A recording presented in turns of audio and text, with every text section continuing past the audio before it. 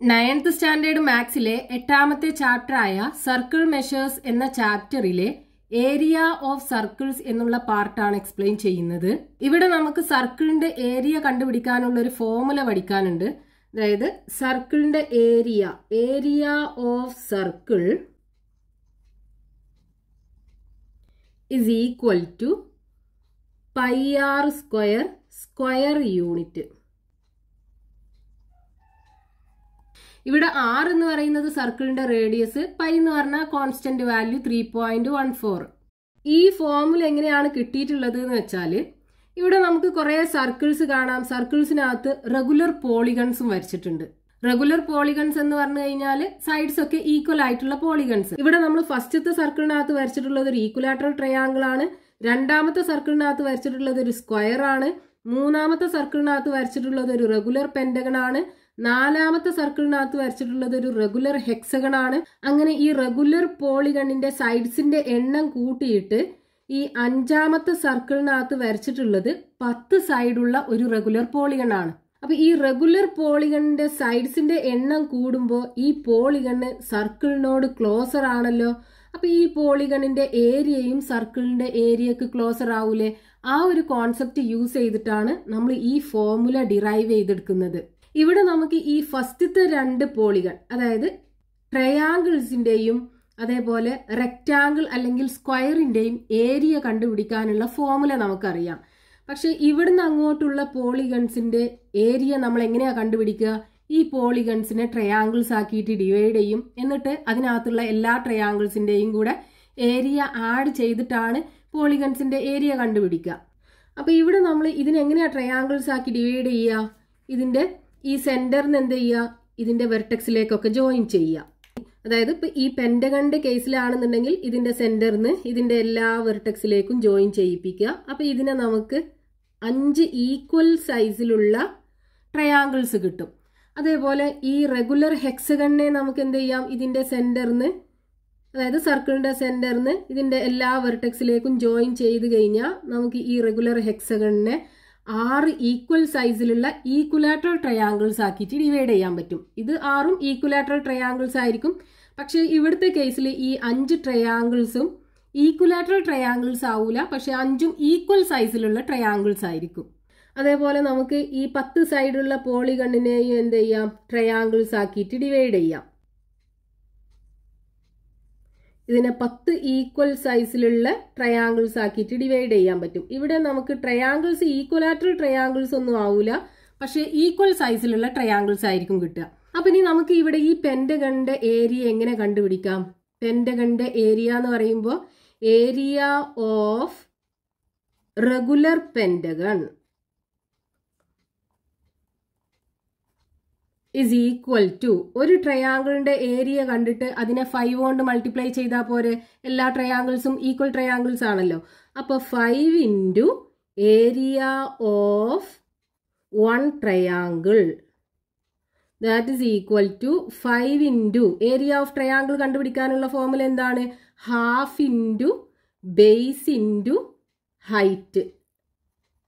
So is equal to 5 into half into, ഇവിടെ ഒരു triangle നമുക്ക് എടുക്കാം. ഈ ഒരു ട്രയാങ്കിൾ എടുക്കാം. ഈ ട്രയാങ്കിളിന്റെ ബേസ് എന്ന് പറയുന്നത് ഈ പെന്റഗണിന്റെ സൈഡ് ലെങ്ത് അല്ലേ?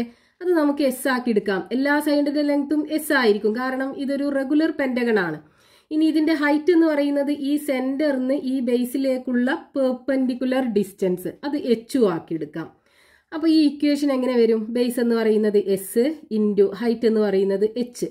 സോ ഈസ് ഈക്വൽ ടു, നമുക്ക് ഈ 5ഉം എസും അടുത്തേക്ക് എഴുതാം. So half into 5s into H. ഈ 5s എന്ന് പറയുന്നത് എന്താ? ഈ 5 സൈഡും കൂടെ ആഡ് ചെയ്തതല്ലേ? അതായത് ഈ റെഗുലർ പെന്റഗണിന്റെ പെരിമീറ്റർ അല്ലെ? റെഗുലർ പെന്റഗണിന്റെ പെരിമീറ്റർ കാണാൻ എന്ത് ചെയ്താൽ മതി? എല്ലാ സൈഡും ഈക്വൽ ആയ കാരണം 5 ഇൻറ്റു ഒരു സൈഡിന്റെ ലെങ്ത് 5s കിട്ടും. So equal to half into, നമുക്ക് എന്ത് ചെയ്യാം? ഇതിന് 5sന് പെരിമീറ്റർ പി കൊടുക്കാം, പി ഇൻറ്റു എച്ച്.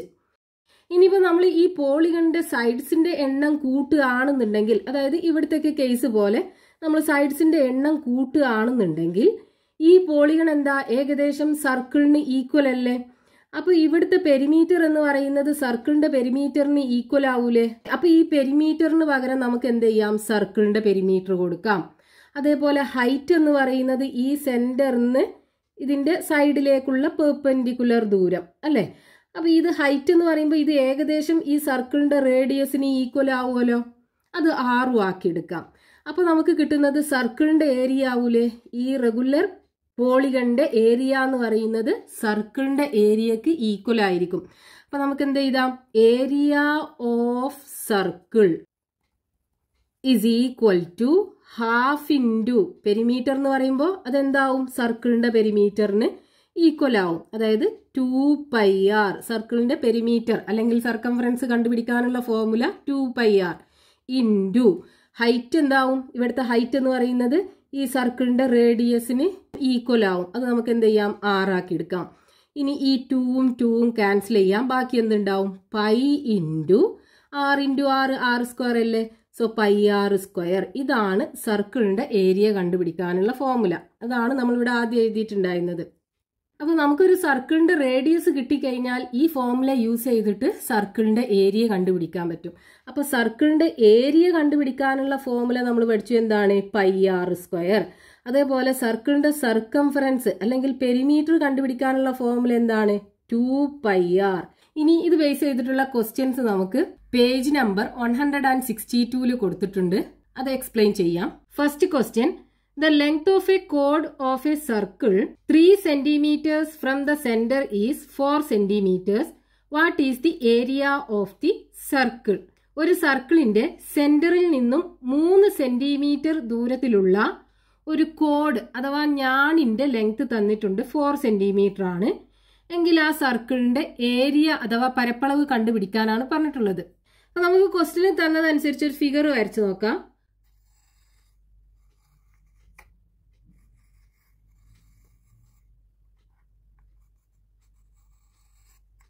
എന്താ പറഞ്ഞിട്ടുള്ളത്? ഒരു സർക്കിളിന്റെ സെന്ററിന് 3 സെന്റിമീറ്റർ ഡിസ്റ്റൻസിൽ ഒരു കോഡ് ഉണ്ട്.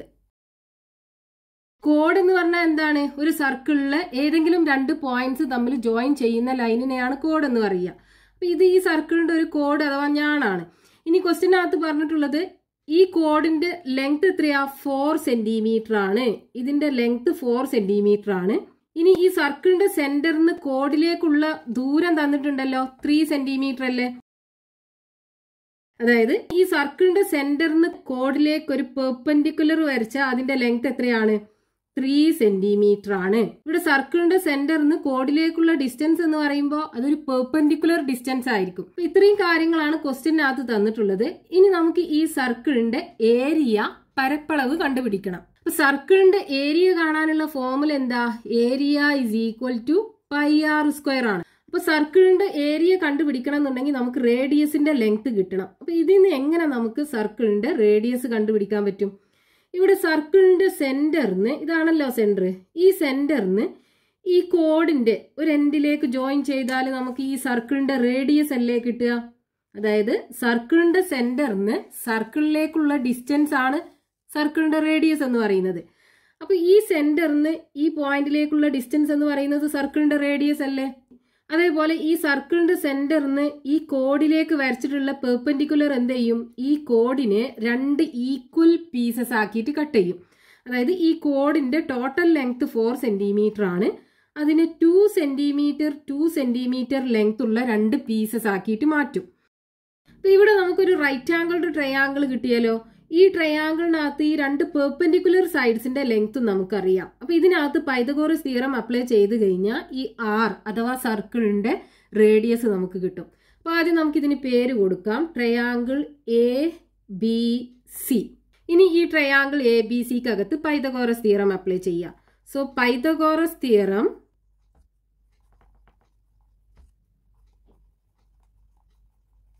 In triangle ABC. ഈ ട്രയാങ്കിൾ ABCക്ക് അകത്ത് പൈതഗോറസ് തിയറം അപ്ലൈ ചെയ്ത് കഴിഞ്ഞാൽ എന്താ പൈതഗോറസ് തിയറം പറയുന്നത്? Hypotenuse square is equal to base square plus height square. ഇവിടെ ഹൈപ്പോട്ടന്യൂസ് എന്ന് പറയുന്നത് 90 ഡിഗ്രി ആംഗിളിന് ഓപ്പോസിറ്റ് ആയിട്ടുള്ള സൈഡ്, അതായത് ഈ സർക്കിളിന്റെ റേഡിയസ് ആണ്. സോ AB സ്ക്വയർ അതല്ലേ hypotenuse. AB square is equal to base BC square plus AC square. AB എന്ന് പറയുന്നത് സർക്കിളിന്റെ റേഡിയസ് ആണ്. So R square is equal to base BC 2 centimeter plus so 2 square plus AC 3 centimeter so 3 square. That is equal to 2 ന്റെ square 4, 3 ന്റെ square 9. 9 plus 4 13. അതായത് R square is equal to 13. അപ്പോൾ R എന്ന് പറയുന്നത് എന്തായിരിക്കും? Square root of 13 അല്ലേ? ഇനി നമുക്ക് ഏരിയ കണ്ടുപിടിക്കാം. So area of circle is equal to pi r square അല്ലേ formula. So pi r square that is equal to pi into ആറിന്റെ വാല്യൂ എത്രയാണ് നമുക്ക് ഇവിടെ കിട്ടിയത്? റൂട്ട് 13 അല്ലേ. So root of 13 square. So equal to pi into root 13ന്റെ square എന്താണ്?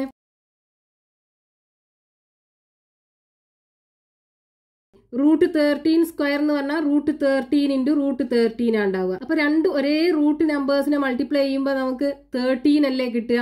അതായത് root പോയി കിട്ടും. അപ്പൊ ഇവിടെ പൈ ഇൻറ്റു 13 കിട്ടും. അതായത് 13 പൈ സെന്റിമീറ്റർ സ്ക്വയർ ആണ് ഈ സർക്കിളിന്റെ ഏരിയ ഉണ്ടാവുക. ഇനി നമുക്ക് വേണമെന്നുണ്ടെങ്കിൽ പൈയുടെ വാല്യൂ സബ്സ്റ്റിറ്റ്യൂട്ട് ചെയ്തിട്ടും കണ്ടുപിടിക്കാം ഫൈനൽ ആൻസർ. അപ്പൊ എന്താ കിട്ടുക? Area is equal to 13 into 3.14 അല്ലേ? പൈയുടെ വാല്യൂ 3.14 ആണ്. So 3.14 into 13.